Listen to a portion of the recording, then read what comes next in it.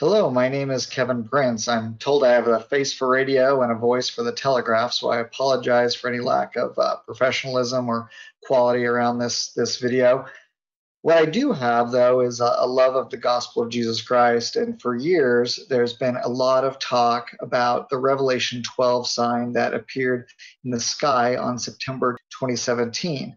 As I researched this topic in depth, I discovered something that is so profound that I realized that we all missed the true meaning behind that sign, and until now, we only partially understood its significance. I put this presentation together to explain that in depth. First, there are some individuals that still look to the stars for signs from God, although this number seems to get smaller and smaller all the time. But some believe that looking into the night sky for signs from God is archaic at best, and yet God has always presented signs in the heavens to mark specific events. The most celebrated of which is the star that led the three wise men to the Savior. We don't give that story a second thought around Christmas time, but yet most of us don't think of signs in that way. And even though we are specifically told in the scriptures that we should be looking for signs, most of us don't. Yet in 2011, William Tapley published a video about an alignment in the stars that he believed was the literal fulfillment of what is described in the first two verses of Revelation 12. Since that time, thousands of people have agreed and expounded upon what they believe this sign means. At the same time, this may be your first time hearing about this, so let me make sure we're all on the same page. John the Revelator, in the 12th chapter of the book of Revelation, he records the following: "And there appeared a great wonder in heaven, a woman clothed with the sun and the moon under her feet, and upon her head a crown of 12 stars. And she, being with child, cried, travailing in birth and pain to be delivered." This is where most people stop attempting to discern the meaning, although there are many interesting verses after this, which we are going to talk about. These verses have literally captured the imagination of artists, philosophers, scholars, and countless others throughout time. These are just a few artist renderings of those two verses. They're all statues, or there are statues all over the world from hundreds and hundreds of years ago, all illustrating these verses. So why is everyone so focused on these verses? They describe events of the last days. Knowing when this event will occur can lead one to a better idea of other signs of the times and getting prepared for the second coming of Jesus Christ. William Tapley's discovery went viral, and since then there have been countless books, videos, blog posts, and infographics posted online with various interpretations and explanations. Some people thought when September 23rd, 2017 arrived, it would be the beginning of the millennium. Some thought it was the beginning of the end of times, or the end of the half hour of silence, also spoken of in the book of Revelation, and many other interpretations. Well, I made a discovery that I believe tells us exactly what is meant by the sign that I want to explain to you. But first, let's make sure we all understand what the sign was, because the details in this really, really matter. Revelation 12 describes a woman clothed with the sun and the moon under her feet. Charles, and now many, many others, believe this to be the constellation Virgo, where in much of the month of September it appears that the sun is part of her clothing. Also, on a specific day each month in September, the moon is at her feet. Verse 1 in Revelation 12 also describes that upon her head she has a crown of 12 stars. As you can see, the constellation of Leo, the lion, is above her head. Leo has 9 stars in it. So how is it that she can have 12 stars like Revelation describes? Well, once every year and a half or so, you can find 3 of the planets from our solar system near the top of Virgo's head or around Leo. When this occurs, the woman has a crown of 12 stars. That in of itself is quite rare, because while having 3 planets in that specific area of the sky at the same time happens every year and a half or so, as I said, and having that correspond at the same time with the sun being in Virgo in September and the moon being under her feet that kind of constitutes a pretty rare occurrence. The real kicker, though, is what happens with Jupiter and what is described in verse 2. It says, she being with child, cried, travailing in birth, and pain to be delivered. So the woman is pregnant. It just so happens that Jupiter, every 83 years, goes into what's called retrograde of Jupiter, which makes it look like the planet oscillates inside Virgo's belly for just over 9 months, the same amount of time it takes a baby to gestate. The retrograde of Jupiter happens due to how Jupiter looks being a moving planet in orbit from another moving planet, which is us on Earth. When you combine this phenomenon with Jupiter, combined with the sun, moon, and 3 planets, this is very, very rare and closely matches the description from Revelation 12. But there's more that is often ignored because it is not understood. Verse 3 reads, and there appeared another wonder in heaven, and behold, a great red dragon, having 7 heads and 10 horns, and 7 crowns upon his head. This really throws off people because there isn't a dragon near Virgo. The constellation Draco, which is a dragon, is a ways away, and the planet orbits don't go anywhere near there. As I looked at the Bible concordance, at the translation of the word dragon, I realized that there's more often than not, it can also mean something else. It can mean serpent.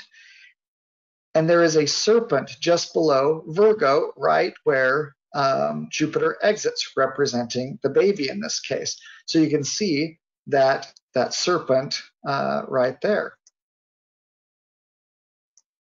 In fact, all throughout the Bible, dragon, serpent, and even Leviathan are all interchangeable. Look at this single verse in Isaiah where all 3 terms are used describing the exact same thing. And again, you can see how the interpretation from Hebrew can be a serpent. And is that all that surprising anyway? As we see in a few verses, this is describing Satan. And how did Satan appear to Eve in the Garden of Eden? As a snake, a serpent. The serpent just below the constellation of Virgo is called Serpens. Serpens is a 2-part constellation. In fact, it is the only constellation that is broken up into 2 parts. Serpens caput, which is Latin for head of the serpent, which is here, and there is Serpens cauda, Latin for tail of the serpent, which is here. It is divided by Ophiuchus, the Ophiuchus constellation, which his left hand holds the serpent. While Serpens has always been considered to have 2 parts throughout time, and even now, some people associate some stars with the Ophiuchus constellation and others with Serpens. In Revelation 12, John describes the serpent as having 7 heads and 10 horns. It is interesting that this one constellation that is broken up into 2 parts has 7 stars on its head. 1, 2, 3, 4, 5, 6, 7, while the tail has 10 stars. 1, 2, 3, 4, 5, 6, 7, 8, 9, and 10. Some might say, hey, Kevin, there aren't 7 heads, but I can see that there are 7 stars. But snakes don't have horns, so how do you associate that with the tail and 10 horns?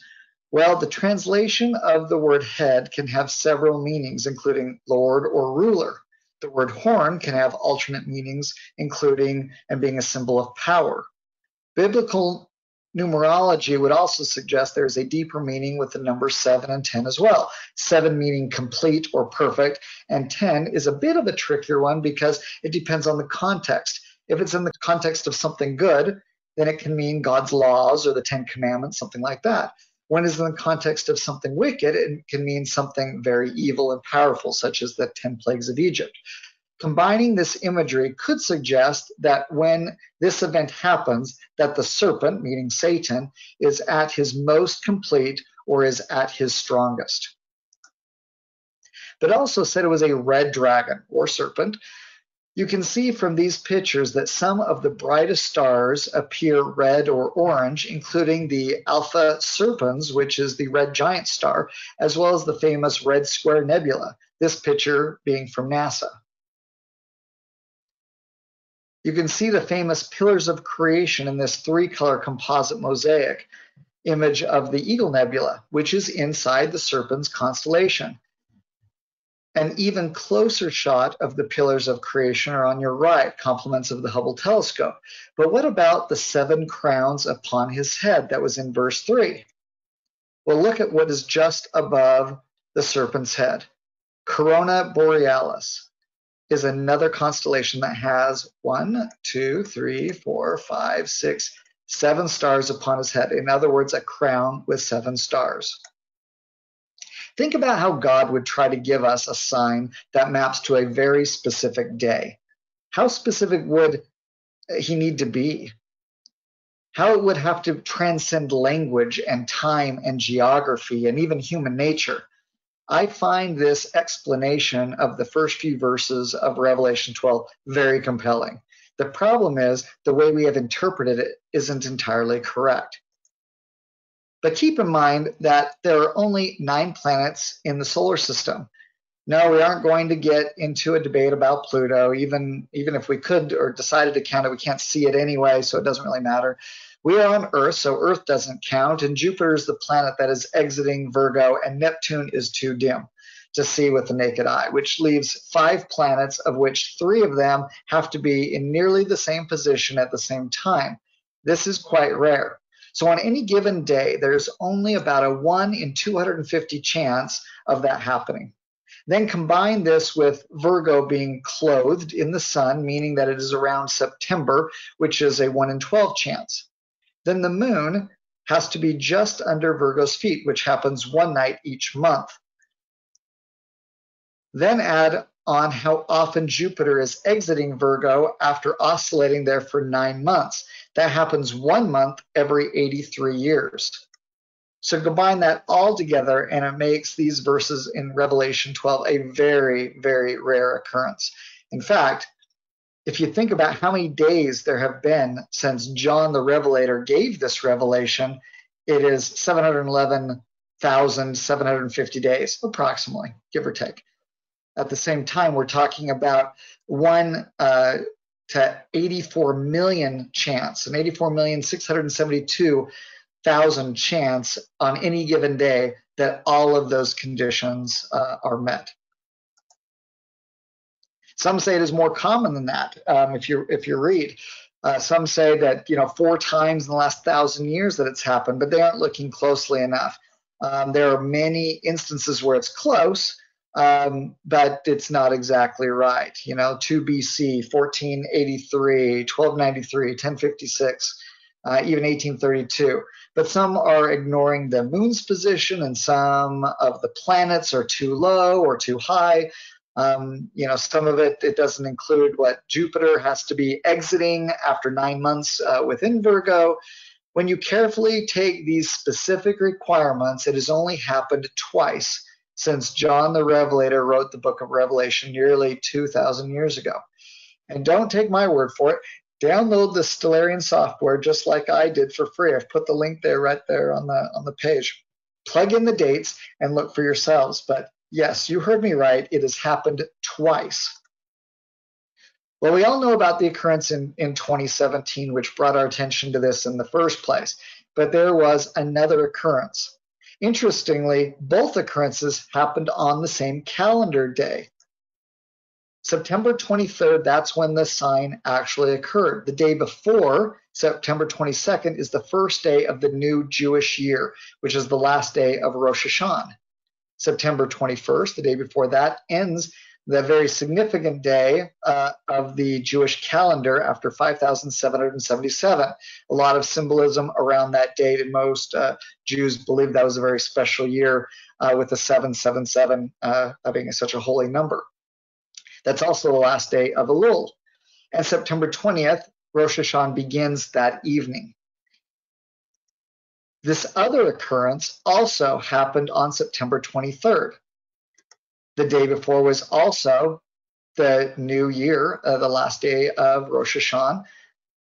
Same thing with September 21st, the end of the Jewish calendar. And September 20th, Rosh Hashanah began in the evening. I'll explain in a minute why this special Jewish holiday is important to our understanding of Revelation 12, but it is very unusual that not only does this astrological event fall on the same calendar day of the month of these two different years, but that they are also the same Jewish holiday dates as Rosh Hashanah. Rosh Hashanah can land anywhere from late August to early October, so like a 40-day swing. The other year this took place was 1827.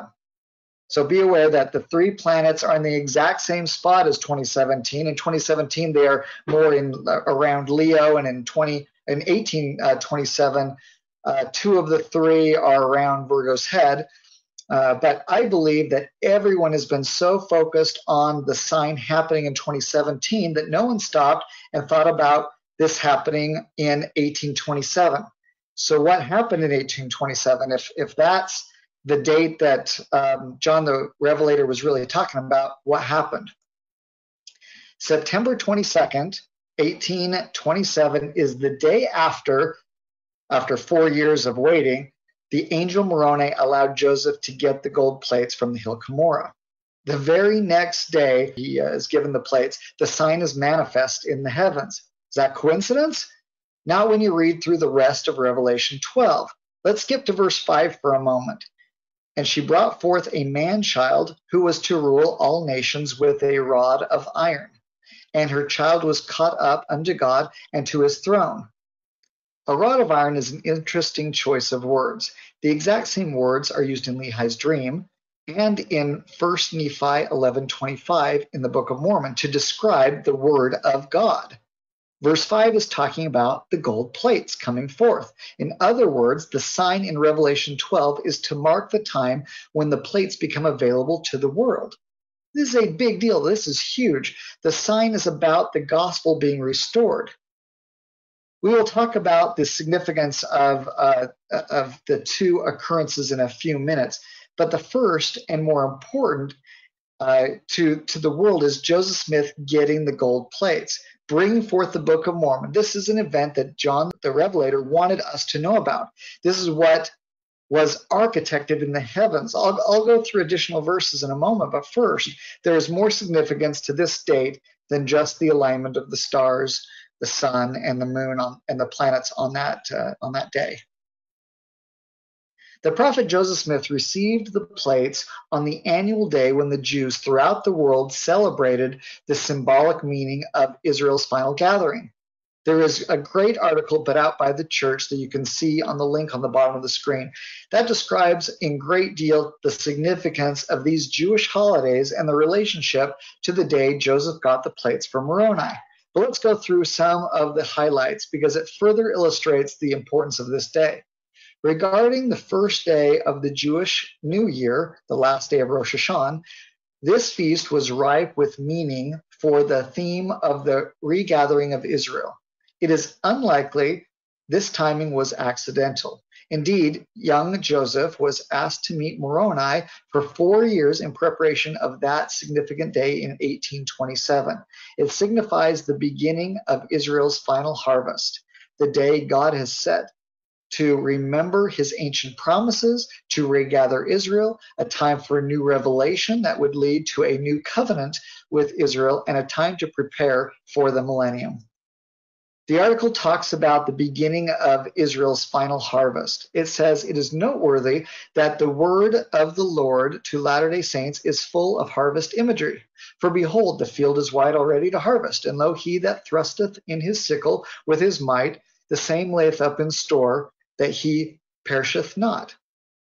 As modern prophets have said, the Book of Mormon is the major instrument the Lord has prepared to initiate his final harvest. Therefore, it is significant that the golden plates were received on the 22nd of September, 1827, coinciding with the beginning of Israel's fall, garnering with symbolism and the onset of its final harvest of souls. What no one has contemplated before now is that Revelation 12 was also describing this event in detail. How amazing is that? The Hebrew name used today for the Feast of Trumpets is Rosh Hashanah, which is the Jewish New Year. But this was not its original name. So though the day does signify a new beginning, one of its original names was the Day of Remembrance. This name arose because the Lord commanded Israel to blow trumpets on this day for remembrance. According to tradition, it was on this day that the Israelites were remembered and freed from slavery in Egypt prior to the completed Exodus. Various Jewish writers explain the purpose of the trumpet sound on the Feast of Trumpets, have taught that this day would eventually signal Israel's return from worldwide scattering. On September 22nd, 1827, Israel's trumpet sounded throughout the world. It was the day the prophet Joseph Smith received the golden plates, which would help fulfill God's promise to remember Israel in the last days. The blowing of the trumpet is the major ritual of the Feast of Trumpets because the first mention of the trumpet is at Mount Sinai. These instruments are seen by Jewish writers as a symbol of the revelation. The trumpet sounded is therefore understood by them as a memorial to the revelation and covenant given on Mount Sinai.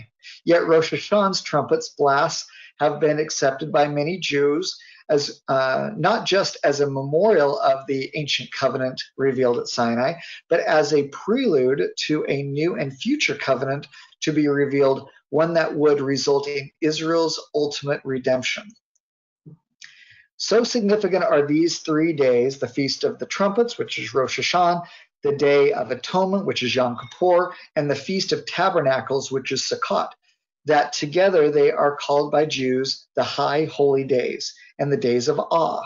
Established prayers on this day urge repentance for the coming reign of the Messiah, and some teach that God will establish judgment of, quote, who shall live and who shall die, who shall be cast down and who shall be elevated, end quote. This judgment is based, of course, upon who is truly repentant and who continues to be worthy. The space between the Feast of Trumpets and the Day of Atonement can signify the time one has left to repent. Thus, the trumpet of the Feast of Trumpets sounds a final warning.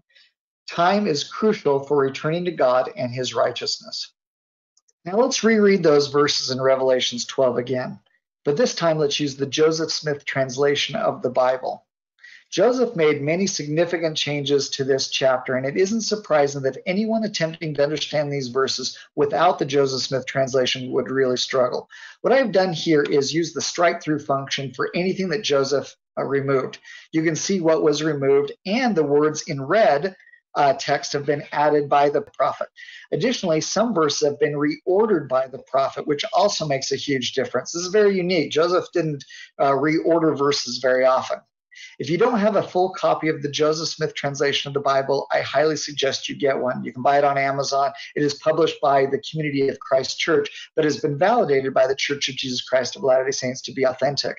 Look at the first verse of what Joseph changed. And there appeared to be a great sign in heaven, in the likeness of the things on the earth. He's talking about constellations, a sign in the heavens in the likeness of things on the earth, a likeness like a woman, like a serpent, like a lion, or a crown. It is clear that he's talking about celestial signs. Notice verse 5 has been moved to verse 3, which makes a big difference. But then look at verse 7, because he tells us exactly who the woman and the child are. And the dragon prevailed not against Michael, neither the child nor the woman, which was the church of God, who has been delivered of her pains and brought forth the kingdom of our God and his Christ. So the woman is the church of God, and the child is the kingdom of God. Now this distinction, there is for another video, the distinction between those two. But we are not talking about Christ and his second coming. We are talking about the restoration of the church, the priesthood, and temple covenants. You can see how the regular translation of the Bible, how people would become so confused about who the woman is and the child, etc. Now with the Joseph Smith translation, you can see that Satan is at the height of his power, waiting for the church to be restored so he can destroy it. Those familiar with church history know just how real and destructive those attempts really were. Notice verse 4 in particular. And his tail drew the third part of the stars of heaven, and did cast to the earth, and the dragon stood before the woman which was delivered, ready to devour her child after it was born. For those of you not familiar with this, on November 13th, 1833, the greatest meteor shower in the history of the world took place. It was on the night that a mob was coming to wipe out the Mormons in Kirtland, Ohio. Just before the mob attacked, the meteor shower began and lasted all night. You can read Joseph Smith's own account of what happened here. There are many other accounts, so you can read online if you want. It is a well-documented event. Joseph said that it was the literal fulfillment of the word of God as recorded in the Holy Scriptures. It's also interesting to note that the mob was so fearful, thinking that this was a sign from God, which of course was, that they did not do the attack. But also verse 4 references the third part of the stars of heaven were drawn by the serpent's tail. I find it interesting that the early church did have a significant apostasy that is estimated to be about a third of the church at that time. As you can see in the quote here, 10 to 15% of the members just in Kirtland apostatized in just a 9-month period. Certainly these verses include some imagery, but also have a type and a shadow of things past with a reference of the war in heaven, with Satan taking a third of the hosts of heaven. This is a good example of multiple fulfillments of revelations, multiple fulfillments of prophecy, which is what happened here with a sign that happened both in 1827 as well in 2017. Paul, in writing to the Corinthians, said, "In the mouth of 2 or 3 witnesses shall every word be established." I believe this applies to his signs and wonders as well. Look at other examples. Abraham, Moses were both hunted down as children, just like Christ was by Herod. Isaac was nearly sacrificed by Abraham, which is a similitude of God the Father being willing to sacrifice his son, Jesus Christ. The scriptures are literally full of them. In fact, it is more rare that something significant doesn't have multiple fulfillments, such as the flood with Noah. And the Lord makes sure everyone knows that this is one event that even puts a sign in the heavens, the rainbow, as a promise not to do it again. Multiple fulfillments, in other words, a repeat of a similar sign or an event that has very real significance because they foretell a future event that we have previously seen. That's what is made manifest through these multiple fulfillments. They're a similitude of things, types and things to come. Some people with this interpretation of Revelation 12 might look at verse 5 from the Joseph Smith translation and get kind of excited due to one major change. He changed the word days to years. This is something that many people recently have relied upon when they are trying to figure out the signs of the times and attempt to calculate when the second coming might be. This is both within our church and outside of the church. They really hang their hat on these number here. 1,203 score days is what is in the Bible. But means something entirely different if you think of 1,260 years. Unfortunately, very few use the Joseph Smith translation, so they are working off of erroneous data. And those that don't know when to, mark the beginning with an understanding that this Revelation 12 sign might have a better idea. So now let's remember that the Lord says, "But that day no man knows the day or the hour, not even the angels of heaven, nor the Son of Man, but the Father alone." That being said, the Lord asks us to watch for signs of the times and watch and pray. Verse 5 appears to give a hint. It gives a sense of the timing that would include the time from when the church flees into the wilderness through the end of the millennium. Now, although it would lack a degree of accuracy, I'm sure many of you are already doing the backwards math in your head to figure out what that really means if you were to add 1,260 years from this time. Listen, I don't have any idea when the second coming is going to happen, but what I do believe is that a repeat of the Revelation in this Revelation 12 sign in 2017 is a second fulfillment of this prophecy. So in 1827, I believe the sign described in Revelation 12 has several meanings, including, the first The Lord begins Israel's final harvest. He restores the priesthood and temple covenants, and he had also, promised to do that. He warned them to repent and prepare. He warned them that the church and its members would also be persecuted, and he warned them about an apostasy of a large portion of the church. So, what about 2017 and the sign there? I believe that the church is going to going to the next stage of its progression, especially when you consider all of the changes that President Nielsen has made since he's become prophet, which was just a few months after the sign was given. He became prophet in early January 2018, again, just 3+ months after the sign was given. I think it is a warning to all of us that we need to be spiritually prepared and to repent. Greater persecution of the church and its members is coming. And if we aren't faithful, there could be a significant apostasy over the next several years of the church and its members. The Lord architected this sign in the heavens to warn us and prepare us for this difficult time ahead. But with his promise of salvation and exaltation, we get that if we are true and faithful. This sign and prophecy given right as the Book of Mormon was coming forth, as well as just a few years ago, means there is no time to waste in shoring up our lives spiritually, physically, financially, even emotionally, for the times we are going to go through now, as well as what lies ahead of us. I believe there is still a long road before Christ comes in glory, but we are in the midst of the signs of the times and of the last days, which are upon us. These signs are just further evidence of God's power and his love for his children. I hope you enjoyed this presentation. If so, let me know in the comments. Subscribe if you like to the video, and I'll work on future videos. There are a lot of topics that we could cover in this. Thank you guys very much.